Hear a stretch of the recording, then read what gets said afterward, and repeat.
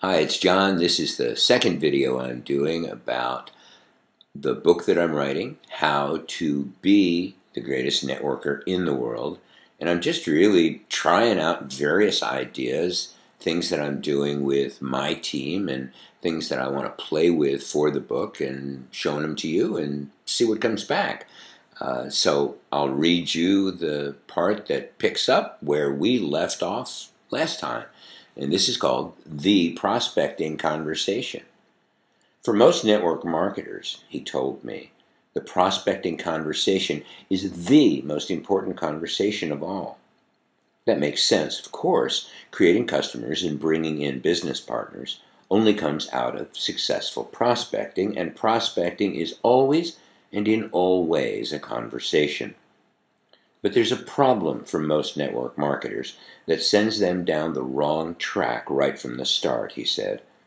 And that's what they have in mind when they think of what prospecting is all about. And most people's idea of what prospecting really is so wrong-headed that they're stopped before they begin.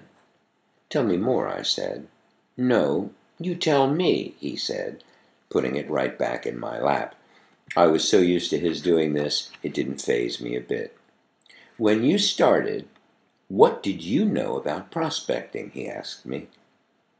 Not much, I said, except the thought of it paralyzed me. He laughed and asked, what was it that immobilized you so? Well, I was told that if I wanted to be truly successful, I had to talk to 10 people a day, and there was no way I was doing that. Because? He asked, drawing the word out. I didn't know what to say, I told him. Say about what? He asked. About the business opportunity or about the products, I answered. Ah, good, he said. Perfect, he added. So, there you were, a brand new home business owner, didn't know diddly about your products or how to explain what network marketing was really about, yet out you had to go and sell something you didn't know anything about. Like that? He asked me. Like that, I told him, shaking my head at the absurdity of it. Looking back, it seems an awfully stupid situation. That's because it was, he said. Awfully stupid.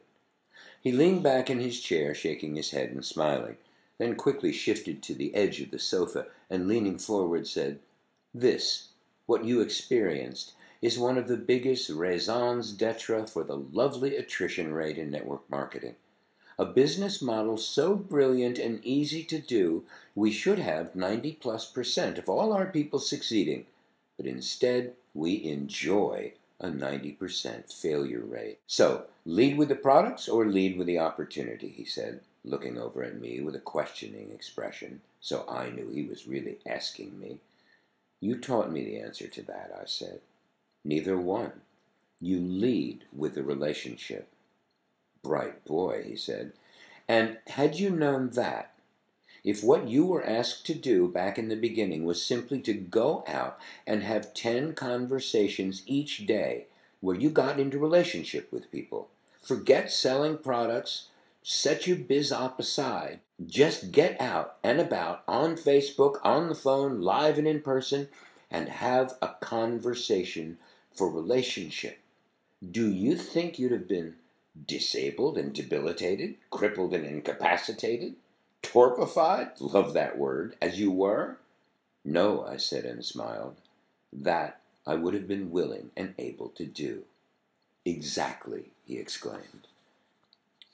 Part of the challenge that goes on with people is having these conversations about the business, having these conversations about the product, when in fact what they should be having the conversations about is the other person, who and how they are, listening for their values, asking questions to learn what goes on in their lives, what's important to them.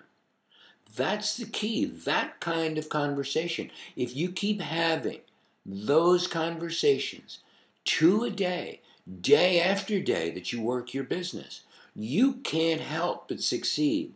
I'll explain more about how you do that, but it's really hang in there, get into those conversations, and keep them going with people.